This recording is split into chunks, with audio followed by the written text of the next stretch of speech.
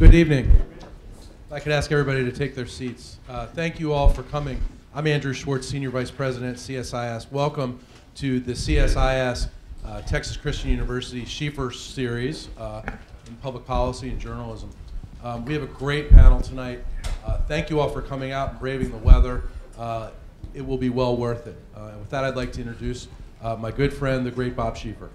Thank you all very much, and thank you so much for coming out tonight. We had more than 300 responses to this, and then of course it rained, and here in Washington it's the first time it's ever rained, every time it rains.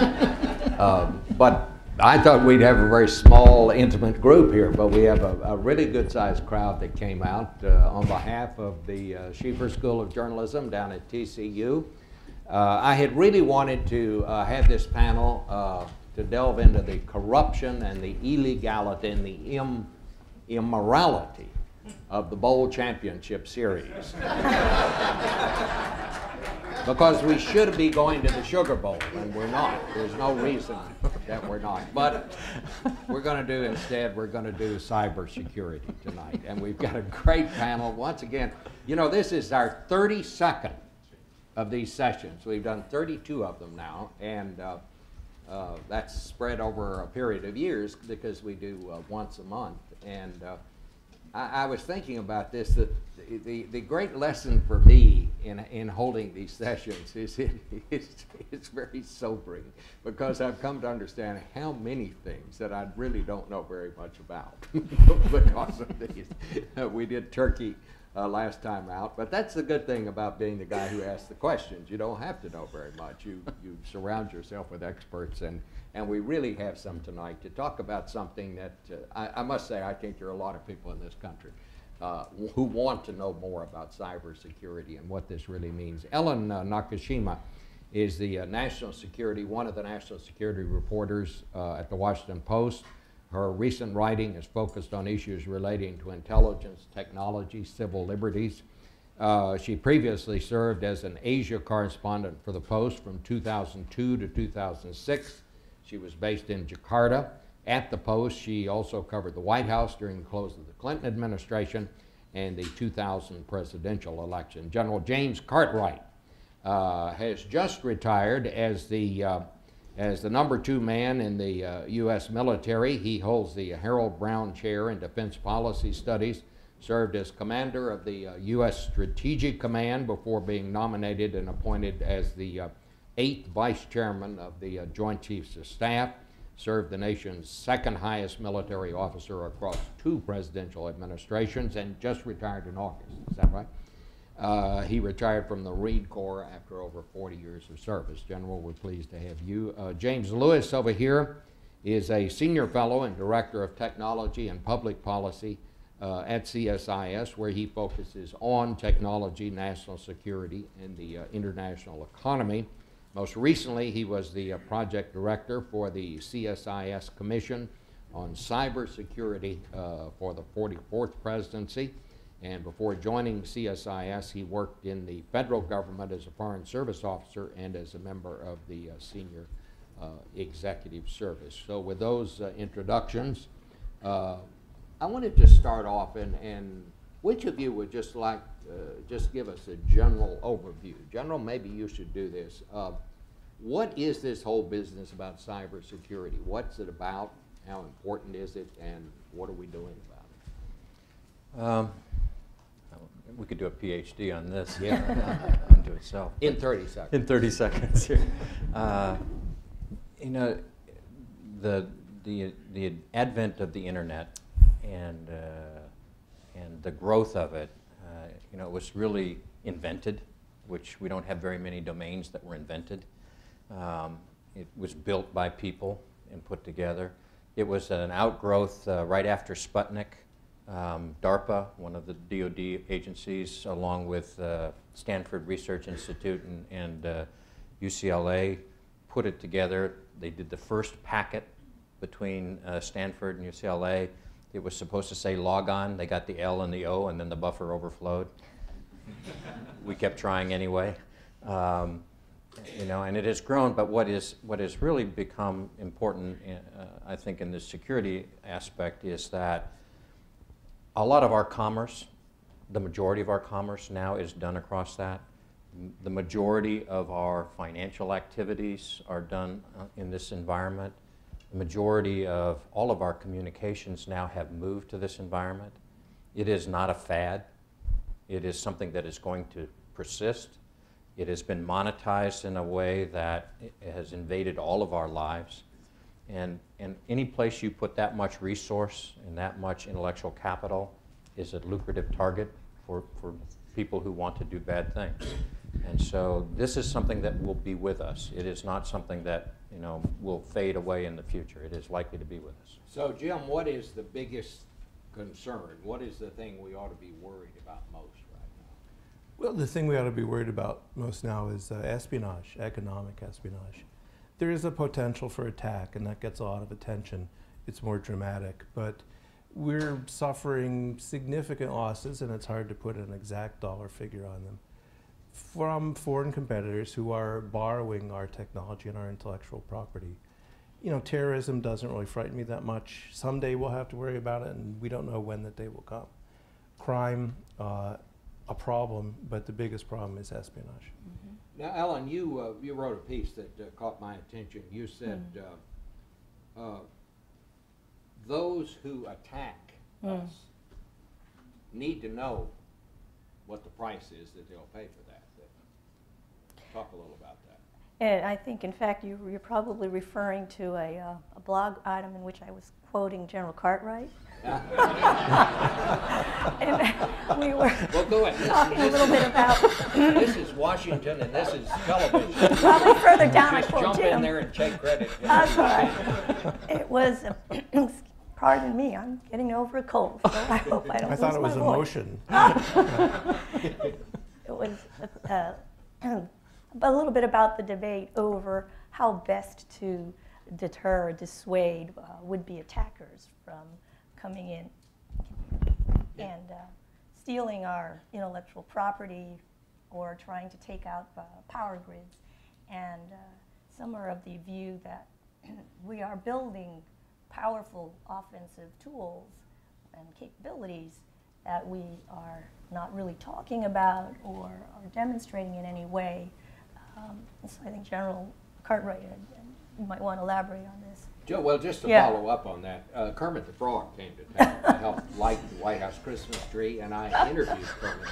What do you think? And Kermit said, he pointed out that while he said if he decided to run for president, he'd actually have to hop for president. But he said that he did want to point out that he'd been in town only one day and the stock market had gone up.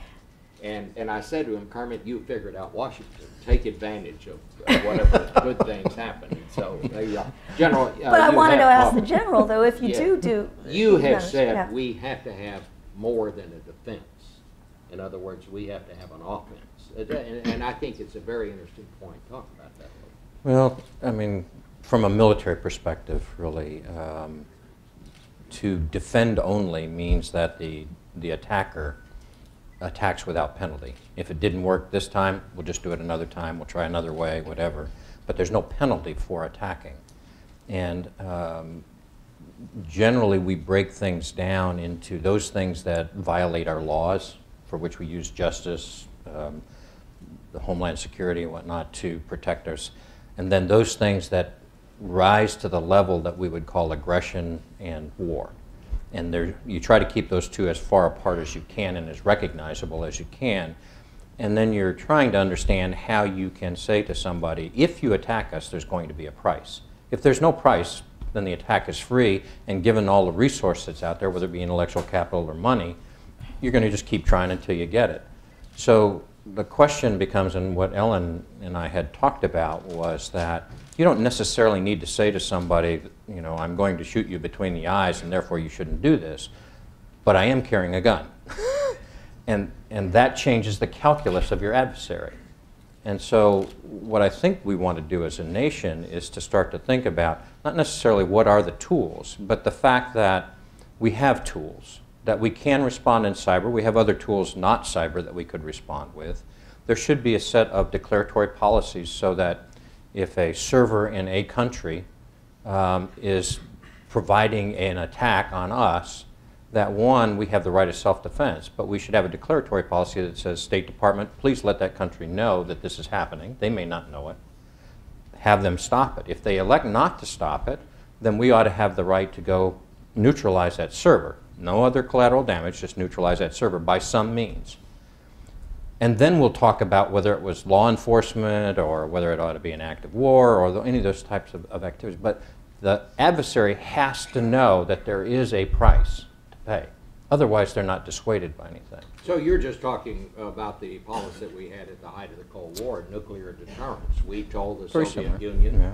if you launch an attack on us, we will wipe you off the face of the earth, and these are the weapons, the missiles, the submarines, and the bombers that we have to do it. Well, not only that, but to say that if an ICBM came off of your land, then you're responsible at the end of the day. And you would like to be able to say first, here's an opportunity for you to do something about it, and then we'll discuss it later. Don't immediately attack unless you feel like your life is threatened. But have at least everybody understanding that we acknowledge they may not know that attack is coming from their territory. So give them the chance to act first, and then to follow up if we have to with offensive action. Do we have the capability at this point to do that? We do. We do. We do. Jim, last month the U.S. government report pointed the finger at Russia and China as the two major sources of cyber attacks.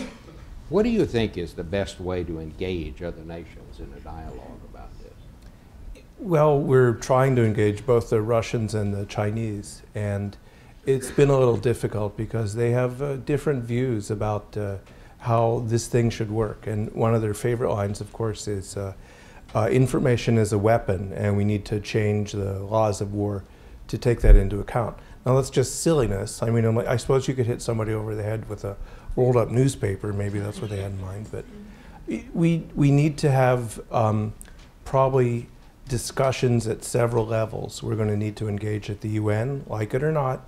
We're going to need to engage with like-minded partners, you know, in NATO and other places. We're going to need to engage bilaterally with the Russians and the Chinese because they are the most significant opposite numbers in this conflict. And then finally, we're going to have to think of some way maybe to engage, maybe it's the G20, maybe it's something else, with the emerging powers, with the Indias and Brazils. That's a complex diplomatic situation, but that's what's in front of us. Ellen, right now, as I understand it, the responsibilities for cybersecurity are really spread all across the government. You've been covering this story a long time. Is that working, or should the government be doing something it's not doing, in your view?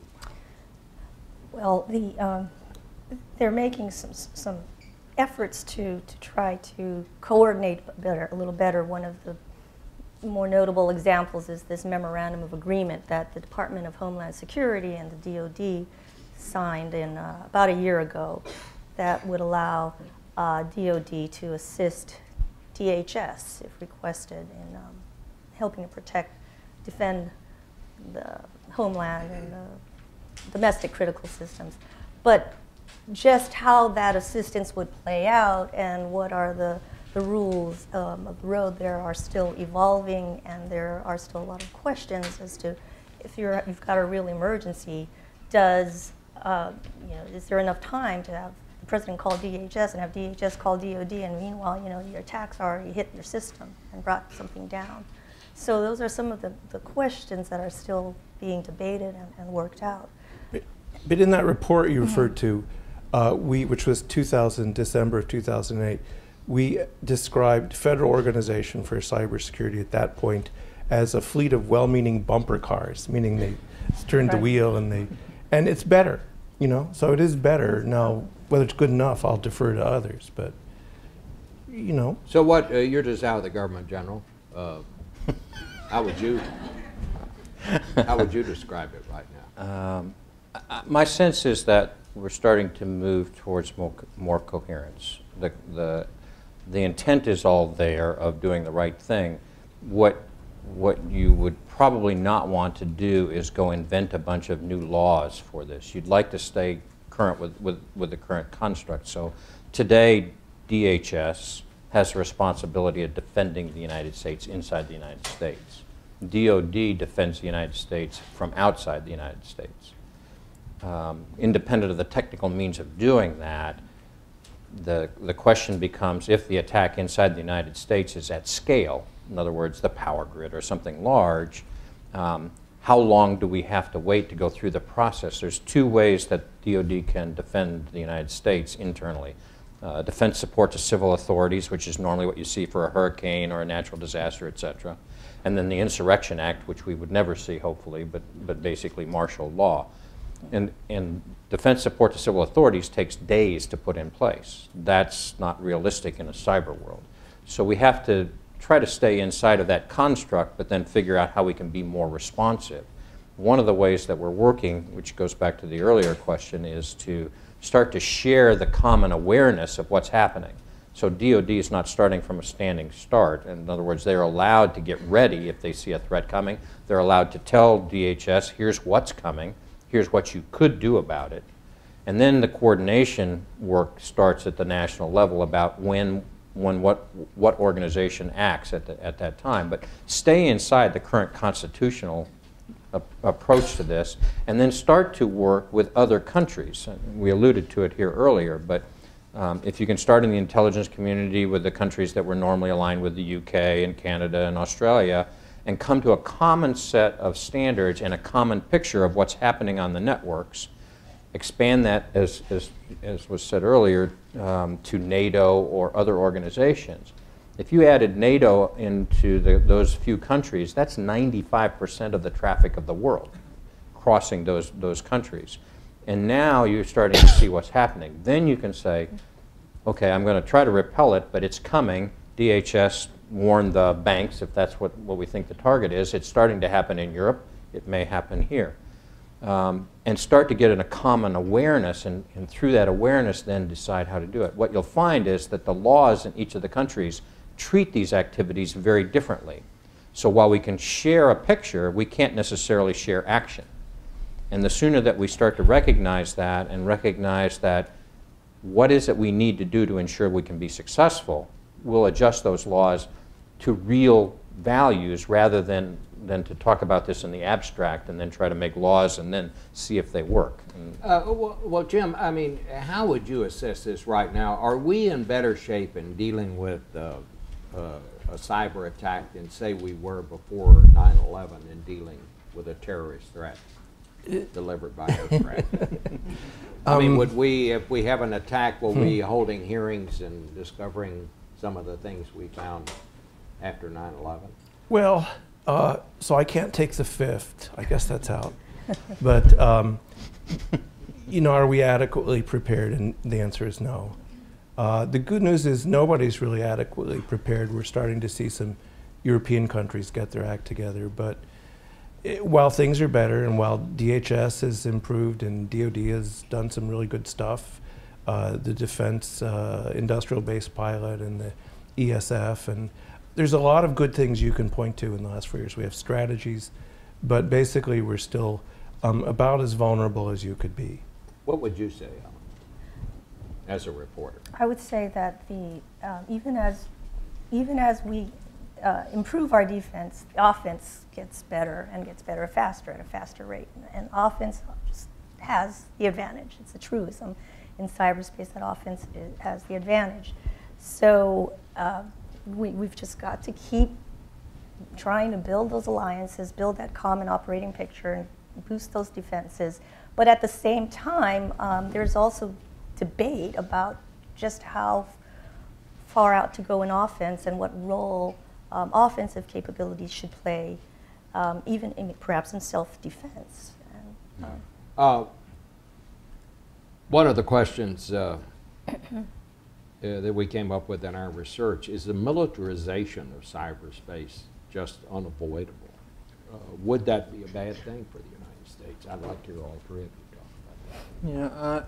Yeah, I think, you know, that's militarization of cyberspace is kind of shorthand for DoD being any place in cyber and acting any place, independent of the geographic location or the sovereignty issues, et cetera. And we don't want to go there. I mean, we built this country on a freedom of speech, Constitution, and we want to preserve those values, not lose them because of a particular technology. So the question becomes, how do you instantiate those in these technologies in a way that not only the government feels like it can protect its interests, but that the man on the street believes he's been protected and is appropriately, has what we in law call voluntariness. In other words, he's had a choice. He can elect to be better protected, or he can elect to be at higher risk, but it's his choice. And we've got to, there are ways to technically do that, but we've got to have probably a little more aggressive debate in the country about the threat. If your identity's been stolen, you believe this. If it's not been stolen, which is really the majority of the country, you're not sure that there's really a threat out there. And so we haven't done a good job of really talking about that and convincing people, which is good.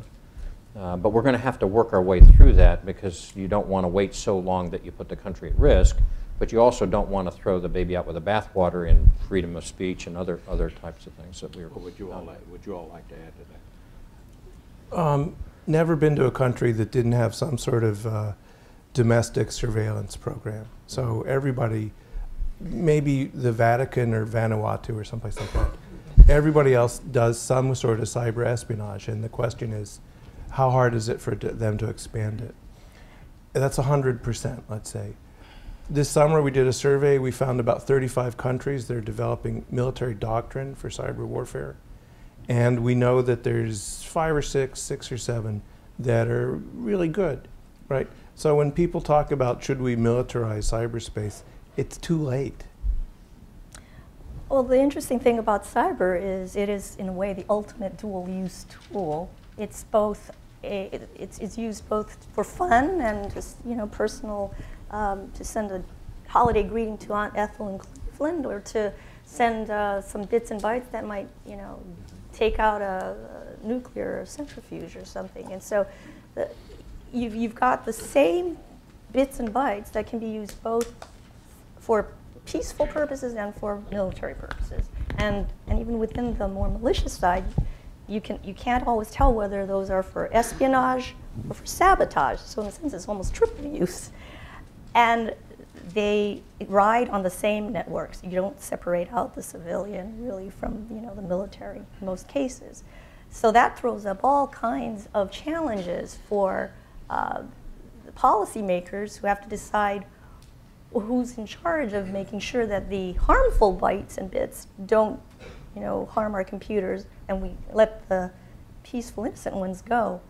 Because as civilians, we don't want the spies and the military in our networks, but in the military, we don't want anyone else messing in our networks. And if we're spies, we don't want anyone else messing in our networks either. So it's part of that debate. What would a cyber attack be like? You say, General, that, you know, unless you've lost your identity or had it stolen, you don't really know that's a threat. What could happen? I'm probably the wrong person to ask about this, because, I mean, I think too many people believe what they see on television. Well, I hope they believe something. Yeah. I know that. You know, but today, the likelihood that a nation state or any actor is going to knock down the entire electrical grid of a country of the United States, let's say that, is very remote. You know, and that's probably 2 to 5 years off on that kind of an attack. It's a very difficult thing to do. It is not, you know, some 19-year-old sitting at a keyboard. So today, an attack in cyber is probably more about confidence. In other words, a small bank that gets knocked down still undermines the confidence of people in banking. Okay? But it's not the entire banking grid that got knocked down. In the future, it may be the entire banking grid, but that's probably unrealistic for today. And so as we start to look towards that eventuality, I'll go back to your nuclear equivalency, a nuclear weapon could knock out the electrical grid in any city. Cyber could knock it out in the entire country. in milliseconds. And so that's the worry, is that it could progress in that direction, and that now you are really talking about an equivalency to a weapon of mass destruction, and how do we handle that, and what do we do about that? That assumes that we don't do anything between now and then to prevent that happening in how we build our grids and whatnot. And so you have to be careful about these. I don't want to be the the sky's falling approach on this, but you can see a direction in which this threat could move that would look pretty bad. Jim, what do you see?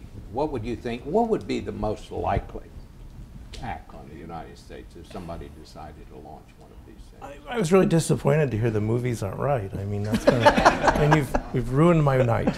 But and I understand there's a couple in the works, so it'll be interesting to see if they can resist the temptation to have flying cars and burning buildings, because I don't think that's what we'll get, right? And a lot depends on who's doing the attacking, and right now it's only nation states. They're unlikely to do it unless we get into some sort of shooting match with them, and then they're going to use it against command and control. They may think about critical infrastructure, but that's a big, big step. So right now we have some period of time, as General Cartwright said, before less restrained individuals get this capability. And if we use this period of time to build our defenses, that would be good. The normal American practice, though, will be to wait for the big crisis. Where are the Iranians on this?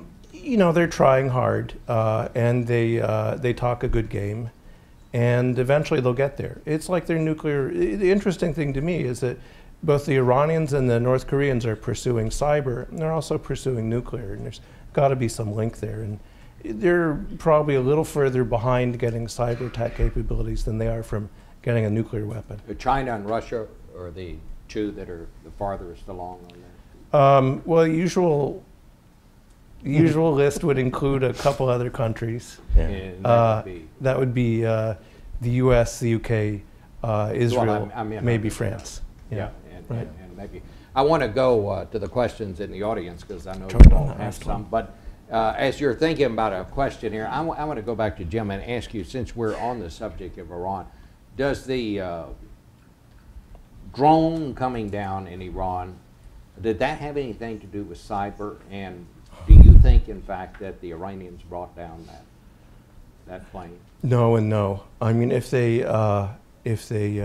there's a remote chance, and this is all speculation, so that means I can be unconstrained, right? There's a remote chance that they bumped into it somehow and were able to bring it down, but it was more likely some sort of technical glitch. Who knows, a solar flare, who knows, right? And the thing crashed, and they found it before we did. So they don't have the most advanced military capabilities in the world. Not that they aren't good at some other stuff. You don't think they could have shot it down? No. Or brought it down by some other means?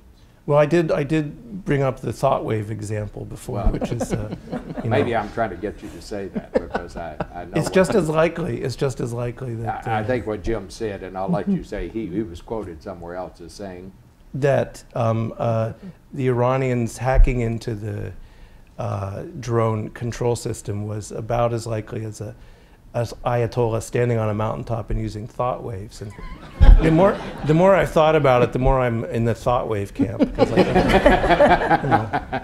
right, that's a question there. There we go, right here. Okay, come on. John McGaffin. Yeah, come up to the mic, John. Oh, sorry. John McGaffin from CSIS. It's a great quote.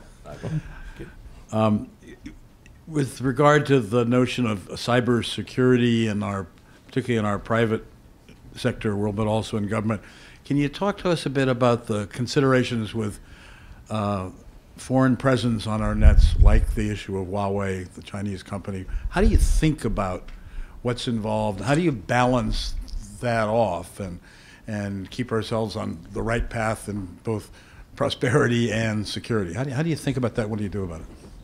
Who'd like to take that? Okay.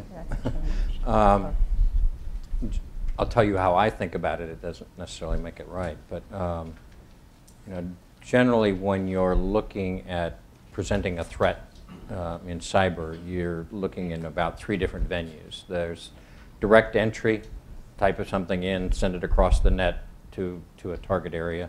There is the wireless, so any aperture that's out there is vulnerable to being attacked.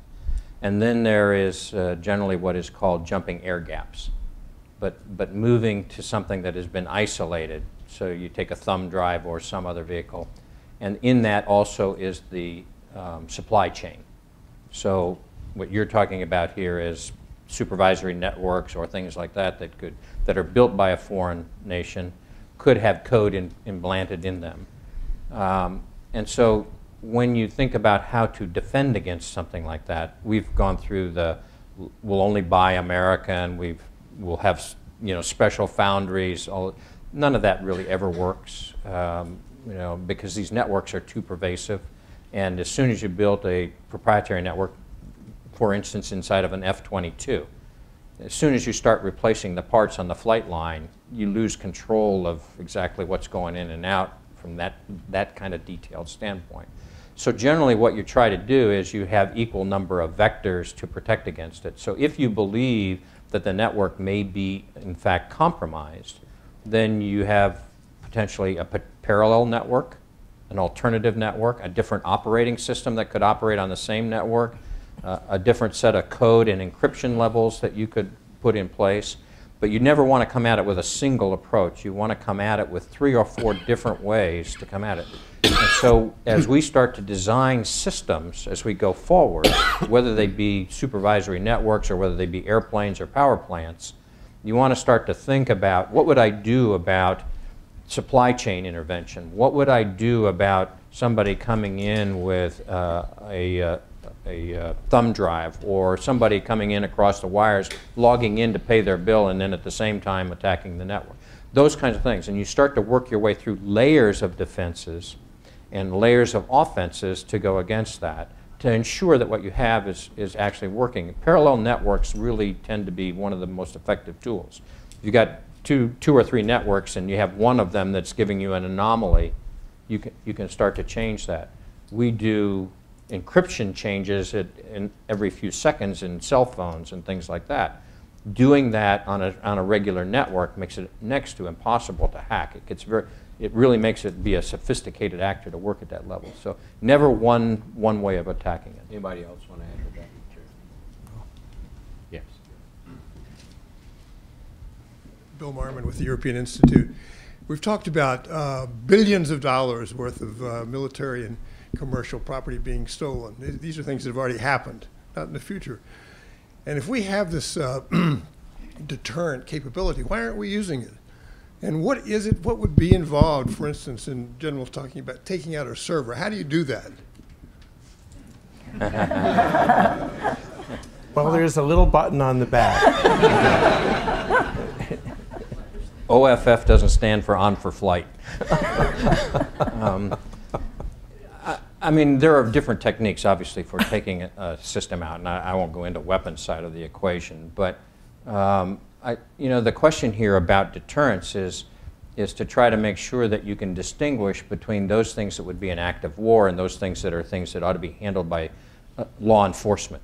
All right, that's kind of the first step, and it's very difficult, and really becomes in the eyes of the beholder whether something is sabotage and espionage and war, or whether it is somebody that is just acting in a way that's inappropriate and violating, a local statute, a misdemeanor type activity. I would say to you, if another country shot down one of our airplanes or knocked it out of the sky, would that be an act of war? And most people would say, well, sure. But I don't recall any time going to war over something like that. P-3 in China, a drone in Iran, etc. I recall losing a ship to North Korea and the entire crew. That was not an act of war. So it's in the eyes of the beholder. What you want to do is set up the defenses so that it as clear as possible to all who see it and recognize it, that it went by, it walks like a dog, it talks, and try to get to that. We haven't done that. It's very difficult right now in the networks because they haven't changed much in the last 20 years. So everybody kind of knows how they work. It's very difficult to distinguish the 19-year-old hacker from the nation state until you really look at the sophistication internal of the technical side. So we've got to start to change that, and the intent would be obviously to have some networks that are relatively simple and as configured today, not much encryption, et cetera. Some networks that are more highly encrypted and protected, and then those networks that are not only encrypted, but as the gentleman was alluding to, they've got a different supply chain, they've got multiple redundancies, et cetera. And start to look at how we do this so that, one, we're not inviting bad guys in. And we've got a risk management strategy that everybody understands, so when somebody comes after your bank account, it's much different than their ability to come after your password for Google. And so, we haven't done that. We haven't done that. Most of our threats internal, most of the things that we've lost capital for, intellectual capital, really have to do with hygiene on the networks. It is not a sophisticated actor. It's our own hygiene that generally is the compromise. An actor may get in, but it's probably because you've let your protections expire, they're out of date, or you just do something silly like have your own name as your password or something like that. And so a lot of this is hygiene activity. We're going to have to work our way through that to understand the threats. Could I just add a little note here is, I think there's some general agreement that economic espionage is not something done by a nation state. It's not something that the U.S. government is really going to take a nation to court over. And I mean, even if they could get attribution sufficient to pass muster in a court, General Alexander likes to talk about how even you have, let's say you have what you think is sufficient attribution, but you want to confront another country and they ask you, well, oh, okay, so what is it that you say you saw? Why don't you show it to me? And I'll go see if I can find it in my networks. And it's basically, then you give up some of your tactics, techniques, and procedures. So there's that gain-loss equation in trying to confront a nation state. But recently, the chairman of the House Intelligence Committee, Mike Rogers, he publicly called out China as one of the major actors of aggression and economic espionage, and said they're waging a massive trade war on us all, and called on U.S. and like-minded states to band together and apply pressure, perhaps diplomatically or through economic sanctions. Now, whether or not that will work, I leave it to experts better than me to say. Well, it does raise the question. Obviously, security was not the first order of business when we started the internet. But looking forward, who now should set the rules on all this, and who should enforce them? I'd just like to get all three of your opinions on that. One of the things we sort of dodged in the last question goes back to the issue of just how far can you push existing rules, existing laws, existing agreements into cyberspace? And I'm pretty sure the answer is a lot further than we've done now. So I was at a meeting a while ago where we had some US trade people there, and one of them said, his opening remark, in fact, was, "There's nothing we can do under the WTO." And I thought to myself, I didn't say it because he was an old guy and I didn't want to offend him. The first words out of your mouth should not be, "I surrender," right? There are things we can do. And so take them, this isn't the international agreements are not a court of law. And if we take an overly legalistic approach, we're going to get whacked over the head. But we can go to the UN, we can go to the WTO, we can go to the offending country and say to them, how about if you cooperate in a joint investigation? And then what they're going to say is, and at that point, you've got something useful. So we need to start using the existing rules to push back a lot harder. Should there be some sort of a move toward, or perhaps there already is, no first use of weapons in cyberspace? You follow all the literature, Ellen. No, well, I don't see how you could enforce that. I mean, first of all, how would you count pieces of malware? And you can't even tell what's malicious from what's innocuous. And then I think Russia wanted a ban on certain types of offensive cyber, and the United States has consistently said, no, we won't go to that way. I just don't see that as a workable. It would be very difficult, but I think if we start with the law of armed conflict, that's a good place to start that everybody recognizes. So you're not going after hospitals, you're not going to go after things like FAA, et cetera, that would cause bodily harm. That would be an act of war and looked at by The Hague and others as a violation. And then there's likely to be a set of principles out there that you're not, if we said we're not going to go after power grids, you're still going to protect them. You're not going to assume that that's a blanket. But by the same token, saying that if you went after these kinds of targets, the bodily harm, the harm to people who are not necessarily who you're after would be affected in such a way as to be horrible. You might find a few classes of targets that people would agree beyond the law that are kind of off the table. And we haven't had that conversation, but the European Union, NATO are starting to look at a set of principles by which you could operate. And that's what we don't have right now, is a set of principles, guiding principles to look at and say this is inappropriate by any human standard. Okay, back to the audience here, right there. Yes, sir. Colonel. Good afternoon, everyone.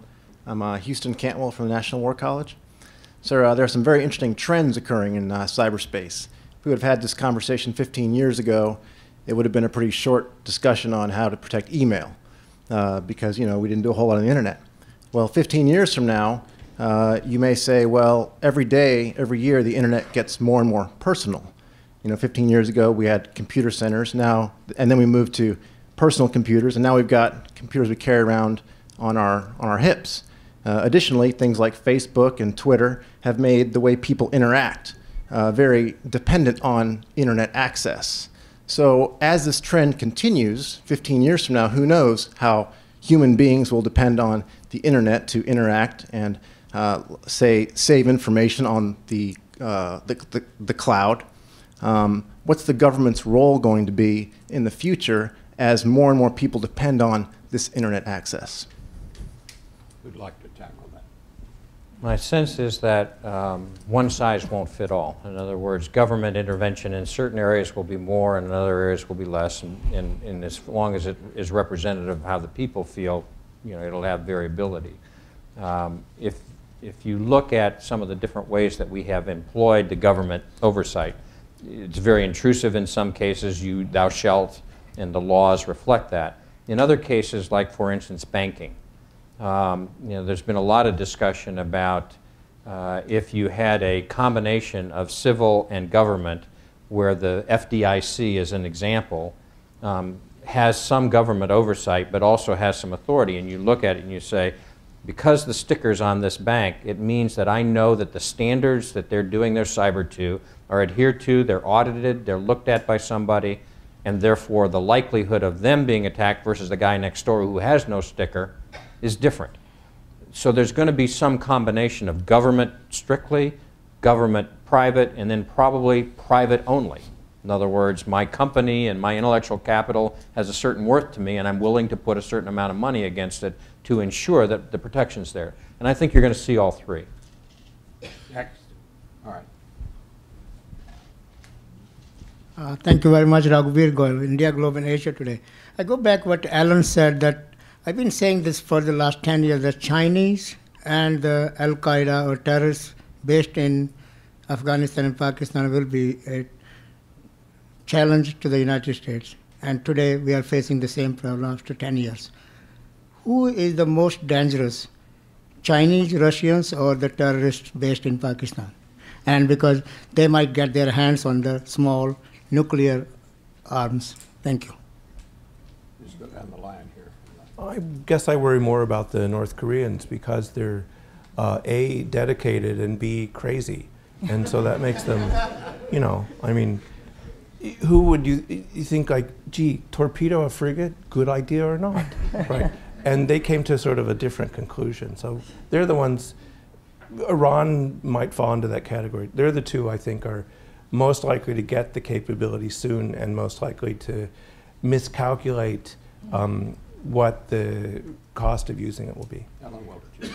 I mean, I also think that the question is when will the actors with the capability and the motive, when will those merge? That's when we have to worry. I don't know if Al-Qaeda ever gets the means or can subcontract out and get a Stuxnet-like capability, then I would worry. But I'm not expert enough to know when that might happen. So. I think the two vectors that you have to worry about the most are as the technology proliferates, then we have a 100% batting average that we guess wrong on who. So, you just kind of point at that. But when the technology starts to proliferate and you've got this attribute called anonymity, whether it be in bio or whether it be in cyber, when you put that together, as we make a transition between what the lethality of a nation state today can do versus a group, when the group starts to equal a nation state, that transition is going to be a very dangerous time. Can I just say one thing quickly? We still don't have access today to AQCon, who had transport technology to all these countries, North Korea, Iran, Libya, and so forth, so many countries in the Middle East. So where do we go from here now? Yeah. My sense, is that we'll assume what we're going to assume about AQ Khan. The pedigree of his knowledge that was proliferated out there is starting to emerge in a lot of different places, and you can see it. So now knowing that it was AQ Khan is irrelevant, really. You're more into how are we going to operate in a world where nuclear proliferation is actually on the ascendancy. Even though we are doing a lot of things to prevent it, that knowledge is just out there, and it's going to grow, and it's going to become more evident. I think there's a question. Yeah, right here. Yes, sir.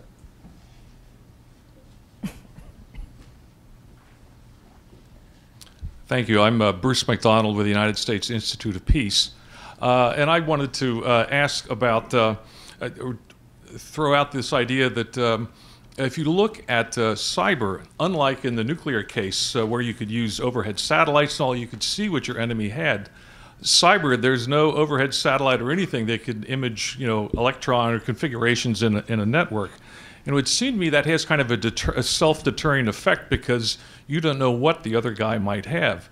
But on the other hand, to me, a fascinating dimension of cyberspace, and I'd be interested in the panel's thoughts on this, is what I would call even sort of going beyond espionage and what I call special operations. And to me, the classic example of that would be the Stuxnet virus. It would seem to me that as long as you can keep, we talk about, oh, we need better attribution. Well, that's fine for other people, but attribution in some of our work is what we don't want. But it would seem like there is potentially quite a future for cyber in what I would call special operations, very targeted, not big catastrophic economic attacks, but where you have a very specific objective and you go in a way and try to accomplish something that is limited but potentially very important. I wonder if our panelists have some thoughts about what I call special operations cyber. Go down the line. Hey, Bruce, is it true that the motto of the Institutes of Peace is "Peace is our profession"? I think that was some other organization. One thing. Yeah, it sounded vaguely familiar. One thing to bear in mind is that this is a difficult area to know the full range of capabilities, because the part that isn't looked at, similar to satellites in some ways, is if you are collecting intelligence on a foreign opponent, you may have knowledge of their plans, intentions, and capabilities.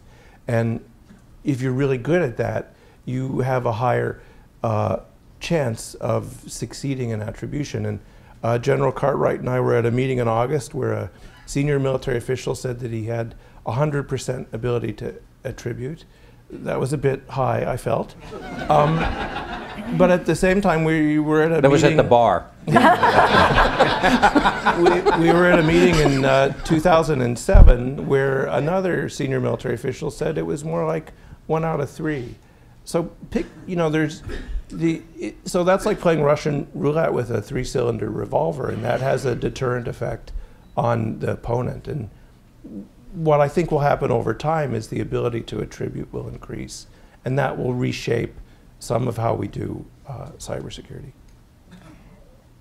You're referring to Stuxnet, which was a milestone in terms of the use of cyber as a strategic weapon, and you know, it's clearly something that I was at a conference on cyber and law of armed conflict in Berkeley recently, and the subject of Stuxnet came up, and it was noted that Stuxnet was highly targeted, did not result in any civilian death or damage, you know, other than getting into some other computers, but you didn't shut them down or break them. And so I asked Michael Nacht, you know, former Assistant Secretary of Defense, who did WMD issues well. So in the end, was it a good tool? If your objective is to, you know, slow down, undermine Iran's nuclear weapons program, and basically said yes. So, you know, there is some, I think this is a very, it's a rich area for policy debate. It's just not one that's very easy to do because so much of it exists in the classified and covert realm. General, let me just ask you, and obviously there are some things that are classified, but if push came to shove, what role, what offensive actions might the United States government employ in the defense of our cyber capabilities? If somebody attacked us, What kind of cyber would we use to? Yeah, what would we do? What are some of the things that we could do? What were if they came into if something happened like this and somebody came in to brief the president on it and he said to you, General, so what are some of the things I could consider doing? I don't know. But I think it's fair to say that in a limited case, in limited activities, there's a role for cyber that can be very discreet and very targeted and appropriate in its effect, okay, proportional, things like that. In general warfare, cyber today is probably of the class of a supporting arm. It's not going to be the main effect, but it will support other effects and enable them. And that's probably the sophistication that we have today. It's probably going to increase over time, but today it's really more in the venue of a supporting arm, like artillery or things like that. All right. Well, yes. Go ahead. That point gets lost a lot, and it's an important one because a lot of times we try and cram the cyber issue into the nuclear mold, and for that reason it doesn't, and several others, it doesn't really work. Yeah. So it's a crucial point. All right. Well, this has been very enlightening to me, and I hope it has for you all. Thank you very much on behalf of CCU.